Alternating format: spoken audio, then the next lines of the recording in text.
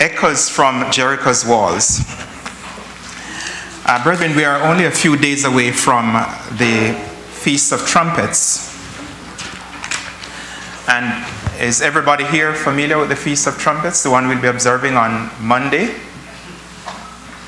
No, somebody's shaking the head. Okay. Well, whether or not you're familiar with it, this is one of the high holy days. In fact, the first one of the fall festivals that we'll be observing on Monday, the Feast of Trumpets on September 30th. This begins the fall festivals in God's plan of salvation. We'll just turn quickly just to make sure we know what we're talking about here. In Leviticus chapter 23, where all the festivals are listed, Leviticus chapter 23, verses 23 to 25, speaks about this festival. So that's Leviticus chapter 23, starting in verse 23. It says, "Then the Lord spoke to Moses, saying, Speak to the children of Israel, saying, in the 7th month," in which we are now on the Hebrew calendar, God's calendar, "in the 7th month, on the first day of the month," well, we're almost there, not quite there yet. "In the 7th month, on the first day of the month, you shall have a Sabbath rest, a memorial of blowing of trumpets, a holy convocation." So it's a commanded assembly, a time when God commands us to come together to worship Him. It says, "You shall do no customary or servile work on it." So it's not a day in which we'd normally, it's a day, on that day, on Monday, virtually everybody who's working will be going to work. But God says to us, as His people, you refrain from going to work. Come before me on that day to worship me. "You shall do no customary work on it, and you shall offer an offering made by fire to the Lord." So this basically is what we are working towards coming on Monday, the Feast of Trumpets. And as we look at this holy day, the observance of this holy day, which points to the return of Jesus Christ, His second coming, and the Bible talks about that time when the trumpets will be blown. At that last trumpet will be blown, announcing the entrance of our King. Let's turn quickly to the Gospel of Matthew. The disciples were asking Christ what would be the sign of His coming and the end of the age. And He gave them the answers in Matthew 24. But let's pick up a few verses here in Matthew 24. Matthew 24, let's start in verse 30. Matthew chapter 24, verse 30. It says, "Then," Christ speaking here, "then the sign of the Son of Man will appear in heaven, and then all the tribes of the earth will mourn, and they will see the Son of Man coming on the clouds of heaven with power and great glory." So this speaks of the time when Christ is coming back, His second coming, to rule and to reign. And it says, "And He will send His angels with a great sound of trumpet, and they will gather together His elect from the four winds," or the four corners, "from one end of heaven to the other." So it's also the time when Christ is coming to gather His elect, those whom He has called in this first calling, to gather them together and to offer to them the kingdom. Let's read a few more verses here. Skip down, Matthew 24, verse 36 through 39. It says, "But of that day and hour, no one knows." The day when He's coming, brethren, it says no one knows. Only God the Father knows that day. So if anyone comes telling you, He's coming back on 2029 on September 5th, you point them to this verse. It says, "Of that day and that hour, no one knows." We have an idea of the season because it talks about looking at the fig tree, observing the times around us. You can get an idea of when His coming is near, and it is near. But the exact hour and time, no one knows. It's likely to be in this season of the year. It could also be on the Day of Trumpets. I believe that, but that doesn't necessarily say that that's what it will be. "Of that day and that hour no one knows, not even the angels of heaven, but the Father only. But as the days of Noah were, so will be the coming of the Son of Man. For as in those days before the flood, they were eating and drinking, marrying and giving in marriage, until the day that Noah entered the ark." So it will be business as usual. People will be going about their business, doing what they're doing, going for work, having relationships, getting married, doing business, all these things. And it says, verse 39, and they did not know until the flood came and took them all away. So also will be the coming of the Son of Man. So the reason for this message, brethren, is that as we stand on this side of the return of Jesus Christ, it behooves us to be ready. It's incumbent on us, brethren, that we be in a state of readiness, because we don't know when that trumpet will sound. None of us know. It will sound. The important thing is, will we be ready? Will I be ready? Or will it be the matter of being caught off guard? Panicking. Trying to set my life in order. Now is the time to set our lives in order. Now is the time to get ready. So, in this message, what I want to do is to look at this story of the walls of Jericho. The story with Joshua and the children of Israel, when they marched around Jericho, as God instructed them to do, and when those walls came down. And see what some of the lessons we can glean from this story. Because there are a lot of parallels there to this end time and the time just before the return of Jesus Christ, even to the whole time of the Feast of Trumpets. And so we can look at this and see what lessons we can draw from it to help us in our preparation, to help us, brethren, that we can be ready when the Master returns. So for that then, let's go to the book of Joshua in chapter 6. Joshua chapter 6. So as we know, Israel had crossed over the Jordan and they were on the way to the promised land. But Jericho, the city of Jericho, stood almost as a bastion in front of them. Something, an insurmountable obstacle, so to speak. And for some of them, they might have been thinking, how are we gonna get to the promised land with Jericho in our way? And brethren, as we think about that, we can think about our own lives. What is the Jericho in our way? What is the obstacle that stands in our way?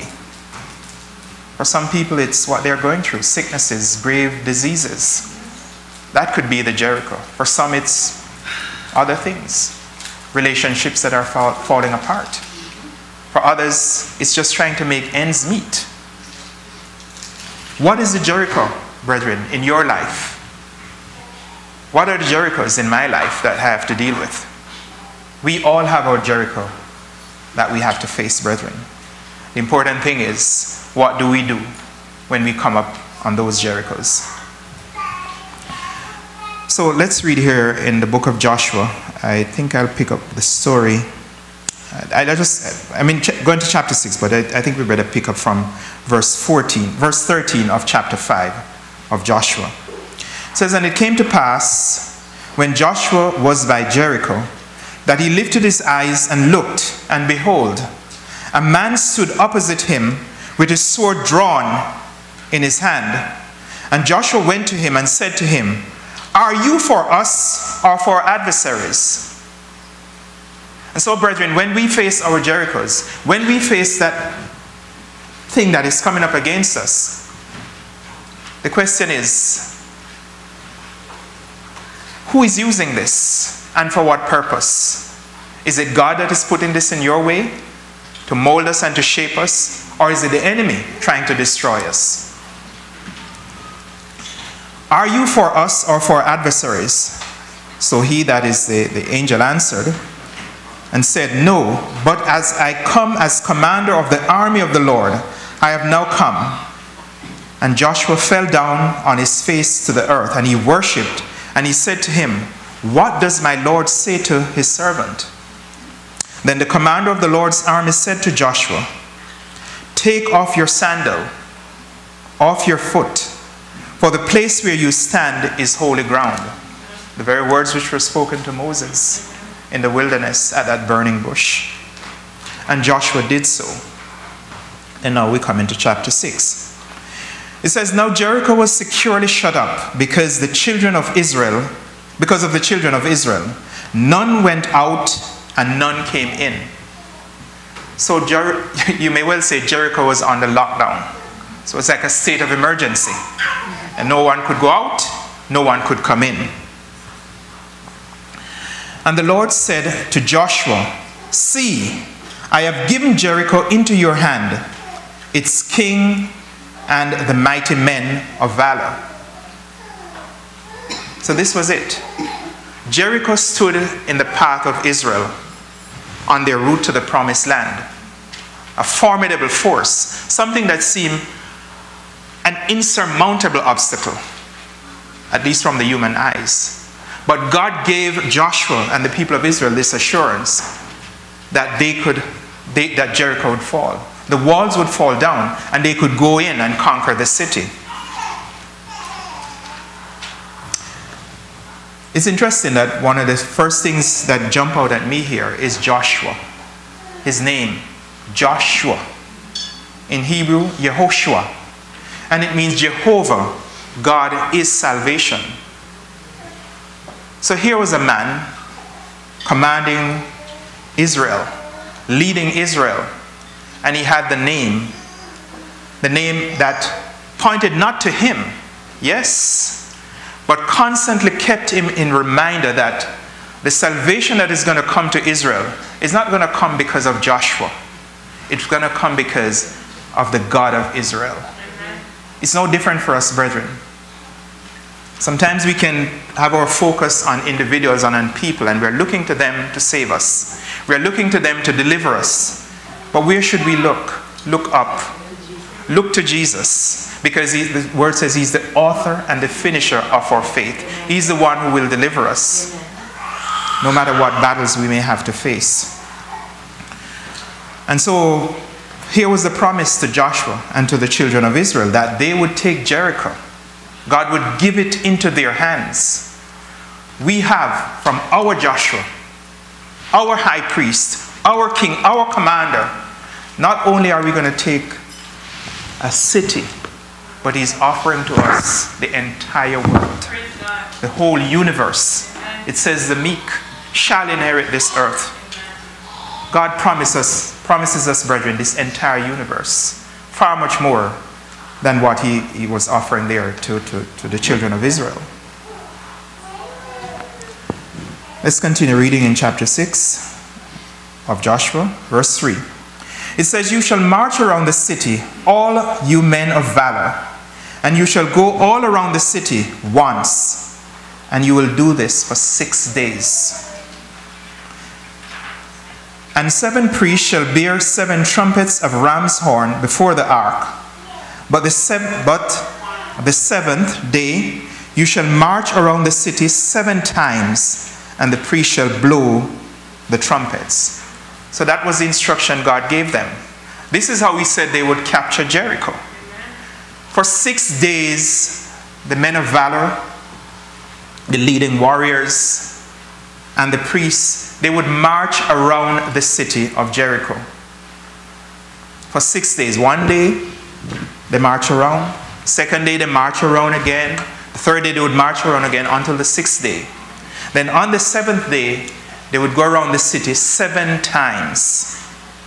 The priest would blow the trumpet, and the people should shout, and the walls of Jericho would fall.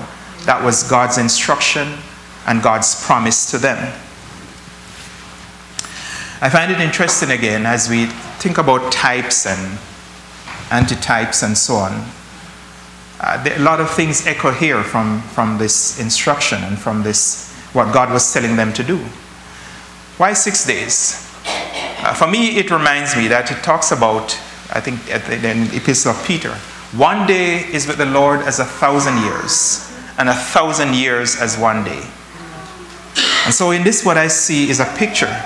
God telling them to march around the city for 6 days. It's like the time that God has given mankind to have their own way, to rule and reign as they see fit, under the influence of the adversary. But there is coming a time when the rule of man will end. There's coming an end to that 6,000 years of man's reign under the influence of Satan. And there's coming a seventh day, 1,000 years of the kingdom of God. And that's what we are looking forward to, brethren. That the kingdoms of this world are one day going to end. Man's misrule under the influence of Satan is going to come to an end. And the kingdom of God is going to be ushered in. That's what we look forward to. In terms of lessons, one of the first things that springs out here, brethren, is this. In the first few verses we have read here, is that we should ask God to identify and align ourselves with His ways and His thoughts. Ask God to help us align our thoughts with His thoughts and our ways with His ways. Look at it. What did He tell them to do? He says, I'm going to hand Jericho over to you. March around this city 6 days, one for each of those days. And on the seventh day, march around it 7 times. If I was a warrior or a general, and I got that instruction, I probably would ask, are you mad? What sense does that make? What is the sense of telling them to march around the city for 6 days and then march around it 7 times on the 7 days? That doesn't look like a winning war strategy to me. And from the human perspective, it does not seem to make any sense whatsoever. But you see, brethren, that is the difference. That is the thing on which it all turns, brethren. That the ways of God may seem silly, may seem foolish in the eyes of the world, but there's no better way. He says in Isaiah, for my ways are not your ways, my thoughts are not your thoughts. And in 1 Corinthians chapter 1, let's read that. 1 Corinthians chapter 1, because that is instructive to us. Verse 24 to 26.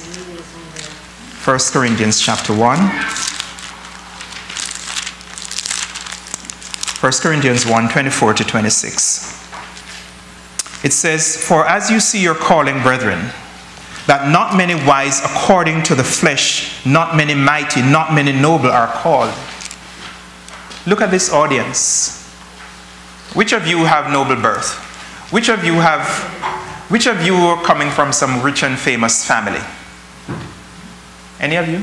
Maybe I don't know. I mean, sometimes people have very interesting backgrounds, but they don't make it known. Ordinary folks. Ordinary folks. If it were left up to some of the so-called wise of this world to choose whom they would call, they would probably not have called me. They probably would not have called you. They'd be looking for people who are more famous, people who are quote-unquote more intelligent, people who are more learned, people who are rich, and people who are more powerful.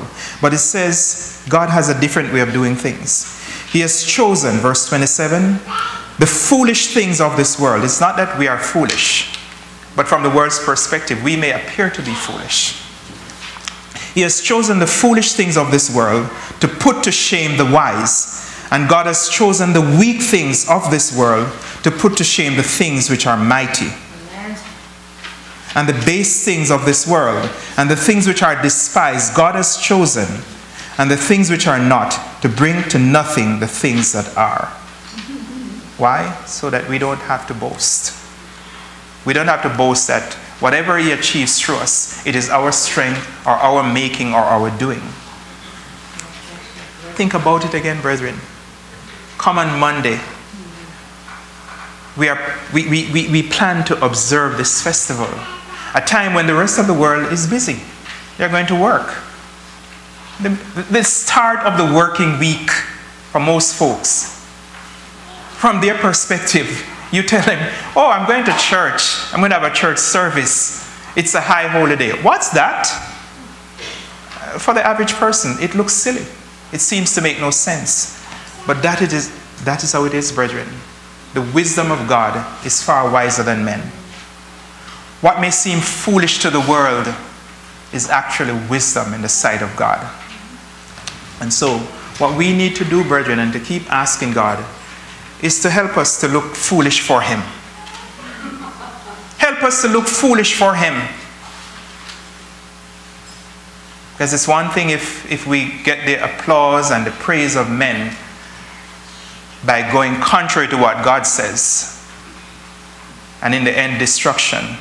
Far wiser it is to be ridiculed by the world. Far wiser it is to be ostracized by the world. Far wiser it is to be considered fools by this world's reasoning.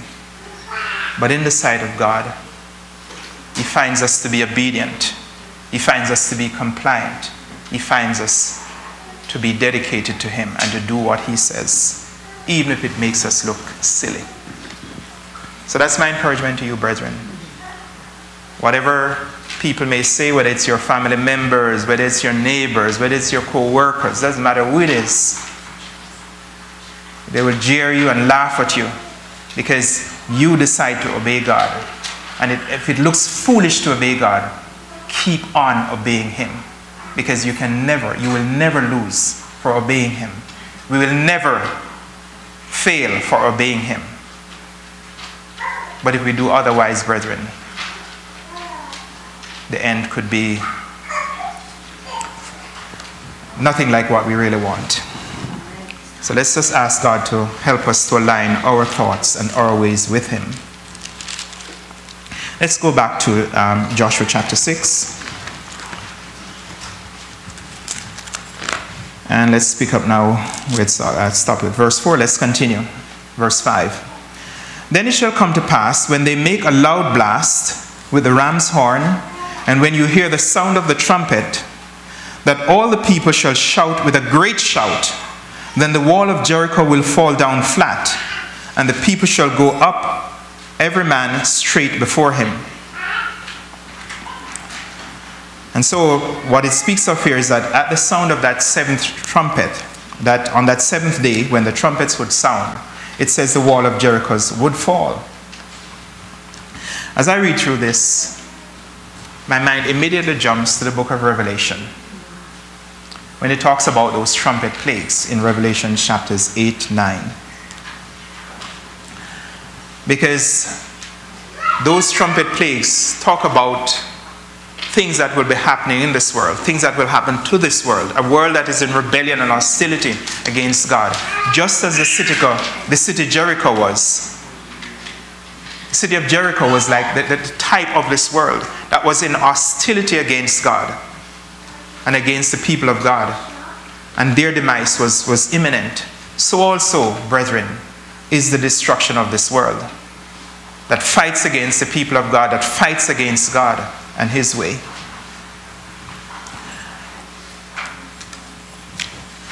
You know, we're gonna go over to Revelation 11, but I just a little bit later. I just take a little sidebar here to talk about trumpets.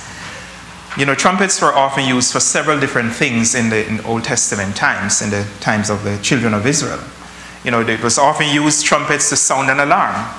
You know, the children are encamping, and if there's danger or whatever threatening the tribes, they would sound the alarm to let people know there's danger, imminent danger.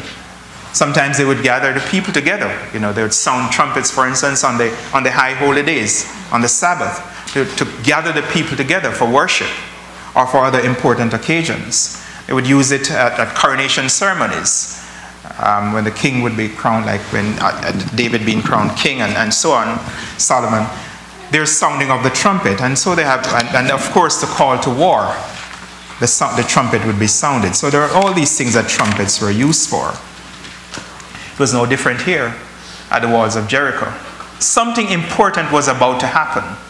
The children of Israel knew, because God had given the promise to them, but the people of Jericho did not know this. The people of Jericho did not know what was about to hit them. They were in ignorance. And so, brethren, the lesson for us is not to be like Jericho, is not to be like this world that is just going about business as usual, but is totally ignorant of what is on the horizon, totally clueless of what is about to happen. The people of Jericho could see the children of Israel daily marching around their city. And they must have wondered, I guess people must have been guessing, what are they up to? Are they coming to attack us? Then why are they marching around? What is this? What is this strategy? What are they up to? They didn't know. They did not know what was about to take place. Just as this world, brethren, is in darkness. Let's read, go back here into Matthew chapter 24. Matthew 24.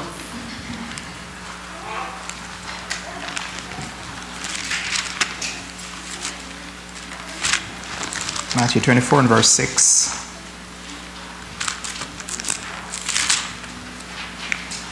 It says, "And you will hear of wars and rumors of war. See that you are not troubled, for all these things must come to pass, but the end is not yet." And then skip down to verse 13. "But he who endures to the end shall be saved. And this gospel of the kingdom will be preached in all the world as a witness to all the nations, and then the end will come."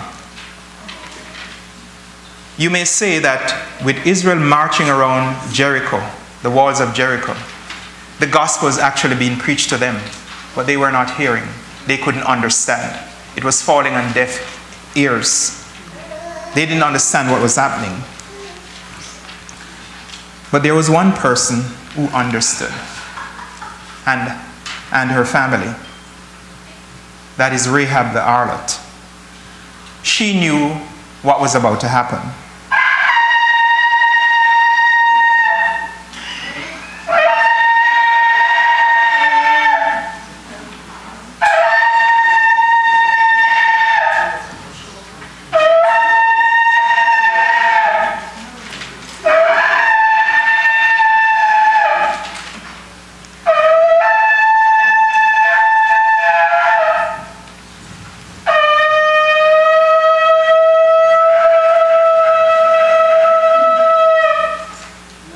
I guess some of you were caught by surprise. But just in a little way. You see, the world does not expect. They don't know what's about to strike. Just as Jericho did not know what was about to strike them. All they could see was the Israelites marching around their city, around the city wall. But they had no idea what was about to happen. It's important, brethren, for us that we watch the signs and be prepared so that we are not caught off guard. It should not happen to us, brethren. When that trumpet sound, it should be for us a time of rejoicing, not a time of panicking, not a time of trying to get our houses in order, not a time of trying to set our lives straight. Now is the time. Now is the time for us. Rahab was prepared. Because you remember when the spies had first gone to spy out the city, she was the one who hosted them. She hid them on her roof. And they gave her this promise that when we come back to take this city, you hang this scarlet thread or cord out over your wall from your window. So we would know that when we come to take the city, you and your family, you and your household would not be destroyed, but the rest of the city would. Rahab was prepared, brethren, and she was not caught off guard. She was actually waiting for that moment. She eagerly anticipated that moment. That's something she was looking forward to. And so should we, brethren, looking forward to his coming. Because we know that it is our redemption. It is our time of deliverance. It is our time, brethren, of ultimate victory over the adversary. Rahab prepared. I didn't have a scarlet cord, but I just want something to remind us. Rahab had her scarlet cord, and she hung it out the window so that when those spies came back, they could see that cord. That scarlet cord, brethren, is symbolic of the blood of Jesus Christ. It's symbolic of the blood of Jesus Christ that was shed to save us, brethren. And when we have the blood on us, when that angel of death comes, brethren, as it did in ancient Egypt, it will pass over us. We will be spared. We will be saved. Rahab and her household was saved because she had that cord hanging out. It is interesting that one of the words for hope in Hebrew is tikva. Tikva, number, you can look it up in Strong's, number 8615. And it literally means a cord or attachment. A cord or attachment. So Rahab had an attachment to the God of Israel. She hung that cord out as a symbol which identified her with Israel. And the God of Israel who was sending his people to save her and her household. Brethren, let's hang on to our cord of hope and not let go. The enemy is going to bring all kinds of things to try to disrupt that relationship. But let's hold on, brethren. Let's put our faith and our trust in the blood of Jesus Christ, his saving blood.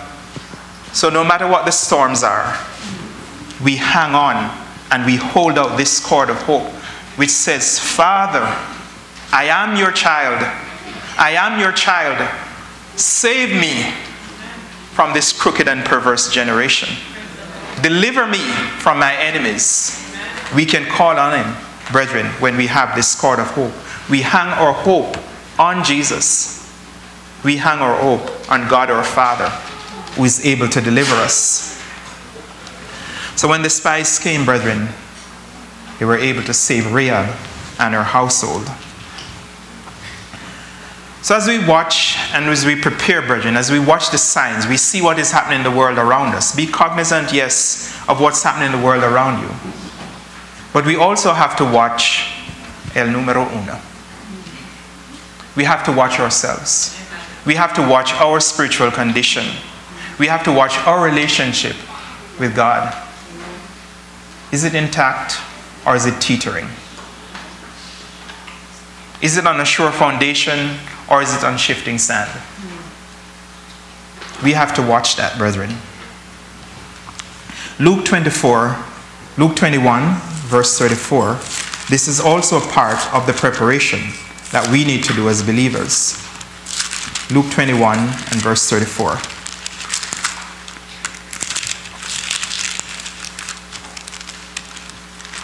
Luke 21, verse 34. It says, but take heed to yourselves, lest your hearts be weighted down with carousing. That's the word I used to hear my mother use, carousing. She usually uses it in reference to the company. You're with some company that you shouldn't be with. She says, don't go carousing with those kind of people who are doing all kinds of stuff. So she said, no carousing and drunkenness and the cares of this life, that day come upon you unexpectedly. So we have both also to watch, brethren, and to pray. Because, even the legitimate things in life, just earning a living, just earning your daily bread and taking care of things, which are legitimate things. But if we are not careful about it, brethren, those things can cloud our vision. And they can take up so much of our time that the real important things in life, our relationship with God, takes a back seat and begin to crumble, begin to fall apart. So let us watch the signs of the times. As Rahab did, she was watching and waiting, and no doubt praying for when she and her household would be delivered. Let's get back to chapter 6 of Joshua.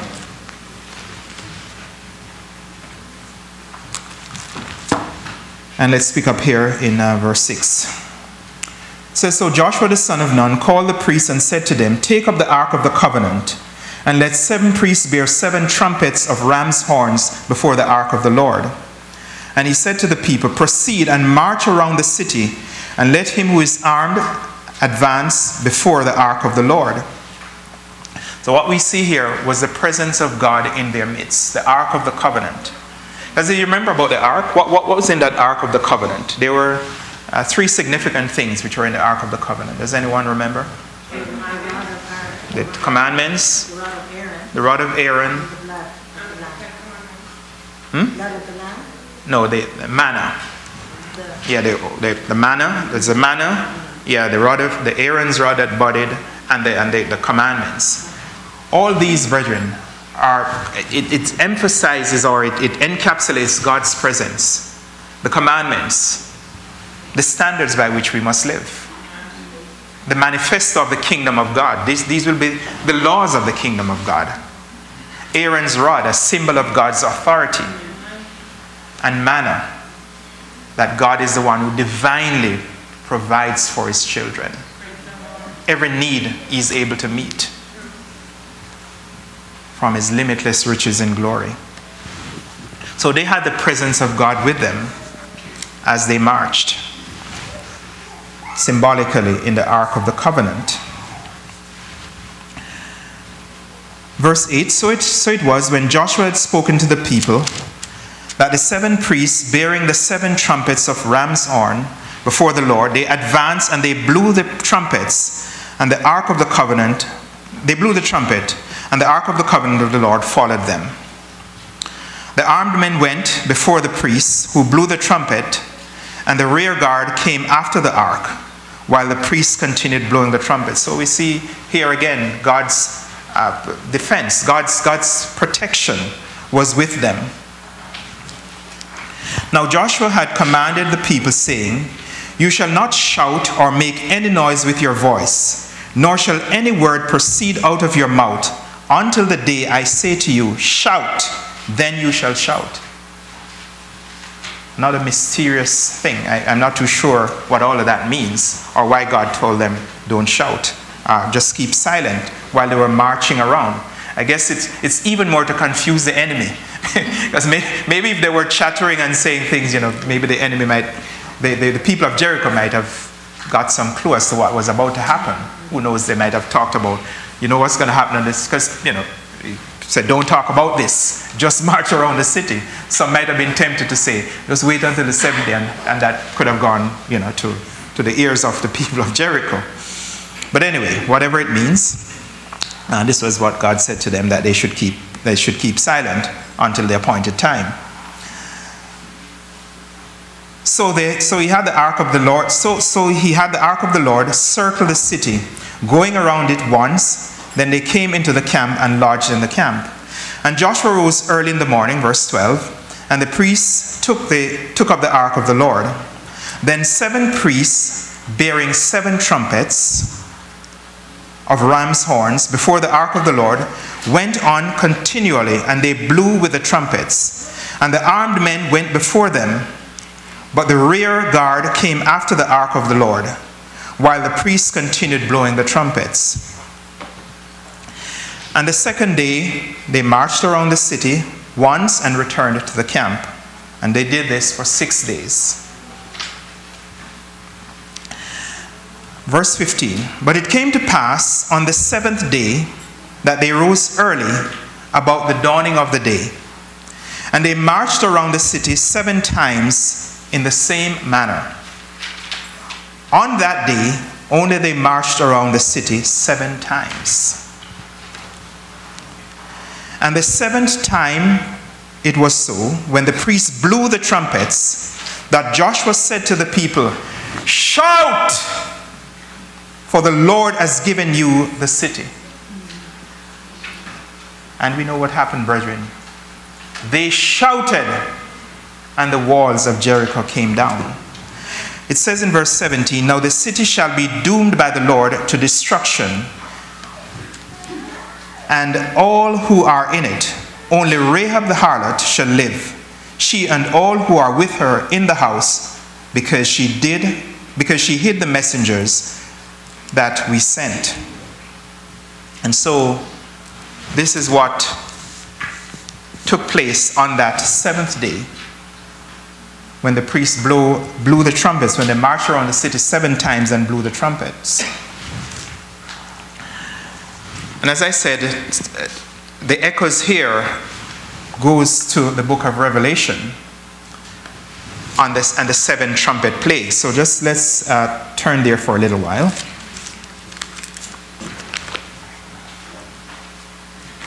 All right, before we get there, let's just read this, because I think this one sums it up. All right, let's skip down to verse 20. I'm back in chapter 6 of Joshua. It says, so the people shouted, the priests blew the trumpets, and it happened when the people heard the sound of the trumpet, and the people shouted with a great shout, that the wall fell down. Then the people went up into the city, every man straight before him, and they took the city. Now we turn to Revelation chapter 11, which I referred to earlier, but we didn't read it. Revelation 11, verse 15 through 19. Because just as Jericho fell, brethren, this is what is going to happen to this world in which we live. The trumpets, that seventh trumpet is going to sound, announcing the entrance of our King. This world and its governments are going to fall. Revelation chapter 11, verse 15 through 19. It says, then the seventh angel sounded, and there was loud voices in heaven saying, the kingdoms of this world have become the kingdoms of our Lord and of his Christ, and he shall reign forever and ever. And the 24 elders who sat before God on their thrones fell on their faces and worshiped God, saying, we give thanks, O Lord God Almighty, the one who is, the one who was, and who is to come, because you have taken your great power and reigned. So this is what is coming, brethren. The return of Jesus Christ, the establishment of the kingdom of God at that seventh trumpet. So Jericho was getting its warning, but they didn't understood the warnings. This world is getting its warnings, and they have no idea what is about to happen. They have no idea what is about to happen. Only Rahab and her family were safe and were saved. The walls, brethren, there are walls in our way, but they will come down. That's the promise that God gives us. Not by human effort, but only by the Spirit power of God. I asked earlier, what are the walls in your life? What are the walls in my life that need to come down? It is only by the power and the Spirit of God, brethren, that will happen. Zechariah 4 and verse 6 tells us, it is not by might nor by power, God says, but by my Spirit. It is only by this power, the Spirit of God, that these walls will come down. You know, if we reflect again on Jericho, this was a walled city. I read somewhere it says the wall was probably about 30 feet high, and in some places about 14 feet wide. So it wasn't just it wasn't a little flimsy thing. This was a fortified city. And God told him to march around the city. And on that seventh day, when they'd march around it 7 times, and the priest would blow the trumpet, and the people would shout, and it said the walls of Jericho fell. And they were able to go in and to take the city. You know, people come up with all kinds of explanations as to how this actually happened. Some talk about some sonic boom. Some talk about some earthquake. I think I was reading in the note in my Bible here, it said some people believed it was some kind of an earthquake or something that took place. I don't know. I don't know about that. I know what I read here. It says God instructed them, march around the city for 6 days, march around on the 7th day for 7 times. It says the priest would blow the trumpet, and it says the wall would fall down. How God did it, I can't tell you. But I know he did it. And the record said the walls fell. So, brethren, we have to come to that place where we entrust our lives to God, where we entrust everything to him, and have this confidence that he's able to tear down whatever the walls are that the enemy places in our way. That the walls of Jericho in our lives will come down when we trust God. Rahab and her household put their trust, their faith, and their confidence in God, and they were saved. Another explanation I got here was that, she lived on the city wall. So the explanation was that part of the wall did not crumble. The rest of it crumbled. So they were able to go in and to save Rahab and her family. God works in mysterious ways, his wonders to perform. That God could make all the part of the wall fall down except that one part where he had this woman and her household. He promised he would save them, and they were not injured in any way. The spies were able to go in. They were able to go in and to save her and her family. Something else that comes across to us, brethren, or should come across to us, is that God's promises are sure. God's promises are sure. If God says, I will save you, he means I will save you. If it takes heaven and earth to save you, he will put all of that into saving you. He will not leave any stone unturned in his effort to save us, to come to our aid and to come to our rescue. Nothing too difficult for God. 2 Corinthians 1 and verse 20. 2 Corinthians 1 and verse 20 says, for all the promises of God in him are yes and amen. When God says it, brethren, he will do it. What the song says, that when Jesus say yes, nobody can say no. When Jesus say yes, it says nobody can say no. Doesn't matter what the enemy is going to bring up against us. God gives you the assurance. God gives you his word. He will keep it. It's just for us to keep our side of the agreement, of the covenant. And so we see that Rahab and her family were saved. The lesson for us there is that salvation is a free gift. It's a free gift, but it comes with certain conditions. We have to turn and repent from our sins, renounce our sins and our sinful way of life. Turn from it. Confess it to God. Ask him to forgive us. Turn from that way of life. And then we have to express that faith and that confidence in God. And determine and commit our ways to obeying him for the rest of our lives. That's what it's all about. Yes, salvation is free, but it has a heavy price. It calls for the price of repentance. It calls for the price of obedience, and it calls for the price of faith. Walking the rest of our lives with him, with God. Hebrews chapter 11. Hebrews chapter 11. Let's read a little bit about Rahab here and Jericho. Hebrews 11, verse 30-31.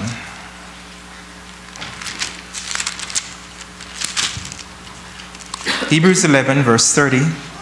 It says, for we... Am I in the right place? Oh, that's 10. Sorry. Hebrews 11, verse 30. It says, by faith the walls of Jericho fell down after they were encircled for 7 days. So it was an act of faith, brethren. The children of Israel put their trust in God. God gave them the assurance, do this. Do this which seems silly. Do this which seems to make no sense. Trust me. When you do that, I'm going to make the walls of Jericho fall down. And they obeyed. They did what God said, and the walls of Jericho fell. By faith, the walls of Jericho fell down after they were encircled for 7 days. By faith, the harlot Rahab did not perish with those who did not believe when she had received the spies with peace. So here it says, it refers to her as Rahab the harlot. Seemed like that label stuck with her for quite a while. But despite the label, she had the faith. She had the faith to believe God, to believe the promise that God gave through Joshua and the spies, that they would come back and save her. And I'm sure she must have done something between then and their coming in order to be saved. Yes, she hung her scarlet cord out her window. But I don't think it was just a matter of hanging that cord out, brethren. It doesn't say it in the scripture, but I am convinced that Rahab changed her life. She must have turned her life around and handed her life over to God, to the God of Israel. Because there's the other part of the scriptures that talk about how all these nations were so terrified when Israel, the army of Israel, were coming, and they what they had done with these other cities along the way. And the people of Jericho knew that too. But there's somewhere, I can't remember exactly where, I think it's somewhere there in the book of Joshua too. It talks about Rahab. She knew that it was God who was giving these cities into the hand of the children of Israel. And so for her, this wasn't some strange God. She saw this as the sovereign God, the almighty God who was on the side of Israel. And she wanted to align herself with that God. So she must have changed her life, brethren. She could not have been continuing in harlotry. She's listed here in this hall of faith. She had faith in the God of Israel to deliver her, and he did deliver her. And so, another lesson, and maybe this is the final one, that springs out to me, is that sometimes, brethren, our past can get in the way of our destiny, but only if we allow it. Our past can stop us from coming into our destiny, but only if we allow it. We all have a past, and for some of us it's worse than others. I know mine, a filthy past. I've said it before, and I don't have to tell you what the filthiness of my past was. God knows it, but I always remember what Paul says. Such were some of you, but you have been washed. You have been cleansed in the blood of the Lamb. And so the enemy will always want to bring up our past in front of us to shame us. The song says, I'm trading my shame for the goodness of the Lord. I'm trading my sorrow for the joy of the Lord. I'm trading my sickness. I'm trading my past for the future that God holds out to me. And so should all of us, brethren. Not let the enemy throw the past, our sordid past, into our face and tell us, who do you think you are? Going around as if you're some good person. I know where you come from. I know what you were. Yes, God knows what we were. But what is more important, God knows what he's promising us and what we can become. That is what matters, brethren. Rahab was not stopped by her past. You could keep on calling her harlot. Rahab the harlot. Rahab the harlot. That didn't stop her. She was saved by the grace of God.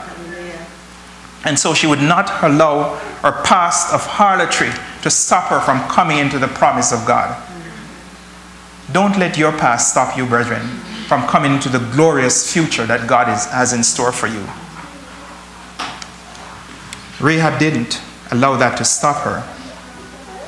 And it is interesting that she is also listed in the genealogy of Jesus Christ.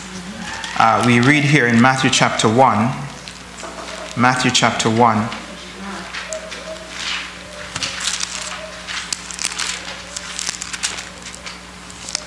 Matthew 1. Is it Matthew 1 and verse 5? I think it is. Yes. Solomon begot Boaz by Rahab. It's the same Rahab. Rahab the harlot. Solomon begot Boaz by Rahab. Boaz begot Obed by Ruth, and Obed begot Jesse. And you go right down to Jesus Christ himself. And so it doesn't matter where we're coming from, brethren. It's not where we're coming from, it's where we're going. It's not what you were in the past, it's what you are to become. Let's make sure that we hang on to the promises of God. Let's make sure that we look at our lives, that as God looks at us, yes, when he looks at us, yes, we were like, our lifestyle was just like filthy rags. But he calls us to trade that in for the garments of righteousness. He calls us to trade in our past for a glorious future. Let's focus on that, brethren, and not let that stop us, not let our past stop us from coming into the future that God has in store for us. And I'm about to end. Let us learn from our predecessors, brethren. Let us learn from the scriptures we read here, because it says these things which were written for our learning, that we should learn from them, brethren, and not make the same mistakes that others made. The people of Jericho perished because they didn't watch the warning signs. The people of Jericho perished because they didn't have a relationship with God. Rahab and her family were saved, brethren, because they had a connection through the blood of Jesus Christ. They had a connection and they were saved. Rahab and her family were saved, brethren, because they believed. They trusted God to deliver them, and He did. The walls of Jericho fell, brethren, because the children of Israel had faith in the God of Israel, in their God, to do battle for them. Let's remember, the battle is not ours to fight, brethren, but God's. Just as He did in other instances, as is recorded in the scripture. You remember the other one where the army, I think with King Jehoshaphat, they went out praising the Lord. They went out praising the Lord. And God confused the enemy in the midst of all of this, defeated the enemy. Let's align ourselves with God. I'll close with Hebrews chapter 3. Hebrews 3 verse 8 through 13. It says, harden not your hearts, Hebrews chapter 3 verse 8 through 13. Harden not your hearts as in the provocation, in the day of temptation in the wilderness. When your fathers tempted me, they proved me. They saw my works for 40 years. How long have you seen God's works, brethren, in your life? How long, brethren? You know, if I'd confess, I've been walking this way for over 40 years. And sometimes I come up in situations in life and I forget that I've been walking with God for 40 years. God has been by my side for 40 years. And sometimes some little things just come up. And somehow I seem to forget, why are you reacting in this way? Has God not been walking with you for these past 40 years? Why now are you in a state of panic? Why now are you in a state of confusion? Let's not forget the works of God, brethren. Verse 10. It says, wherefore I was grieved with this generation and said, they do always err in their heart, and they have not known my ways. We need to get to know God's ways, brethren. How He works, how He thinks. I swore in my wrath, they shall not enter into my rest. Then it says in verse 12, take heed, brethren, lest there be in any of you an evil heart of unbelief in departing from the living God. Unbelief. Unbelief.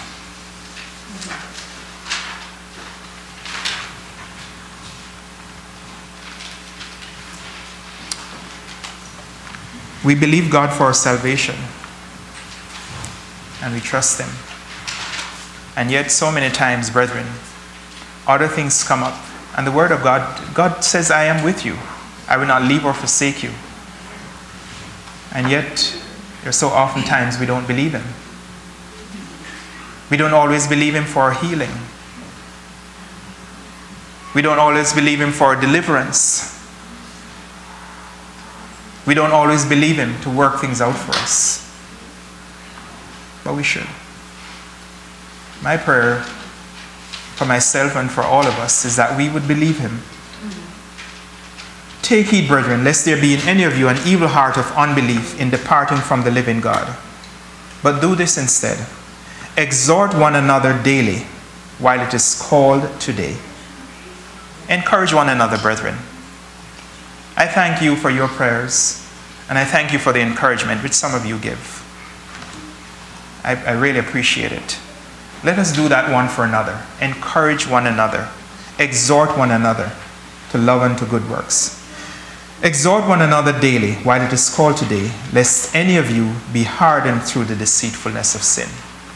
May God help us, brethren, to learn from the example of the walls of Jericho falling, so that the walls in our lives, when we put our trust in God, when we obey Him, when we commit our ways to Him, we will see those walls fall, and we will have the victory over every force of darkness. May God bless you all.